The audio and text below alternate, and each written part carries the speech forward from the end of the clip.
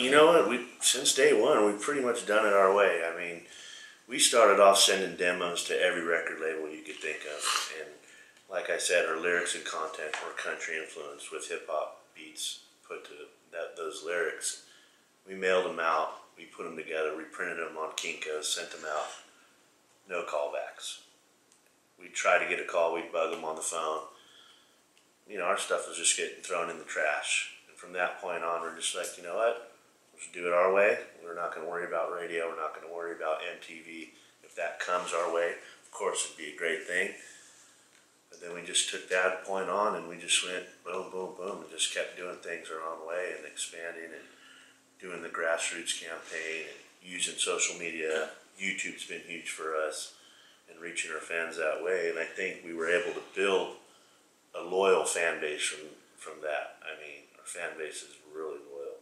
Like if I had, we call them Shiner Nation, they're Shiners. And if I had 10 of them and asked them, will you guys steal that car for me? 8 of them will do it, and the other 2 will bail them out. That's, I mean, it's a true story. Great. There's thousands of tattoos. And Yeah. 52-year-old guy just got Shiner Nation on his forehead. I think there's also That's dedication.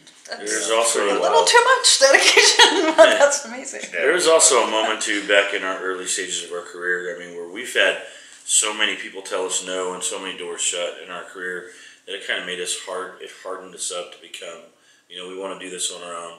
But there was a moment when it was just Eminem and Bubba Sparks. Bubba Sparks had just came out. Me and Tex were sitting in Universal's office in LA, and we were having a meeting, and they were sitting there wanting to sign us. And had that deal been done, the Moonshine Bandits today probably wouldn't be the Moonshine Bandits today. And I'm glad that that deal didn't happen now. Look, back then I was like, we were so bummed.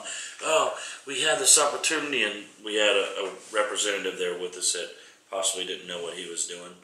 And I'm glad he didn't, because it forced us to take the dirt roads and the side roads and build this from a grassroots campaign, because I don't need radio, I don't need TV, and I got a fan base, and they're going to be there until we say we're done.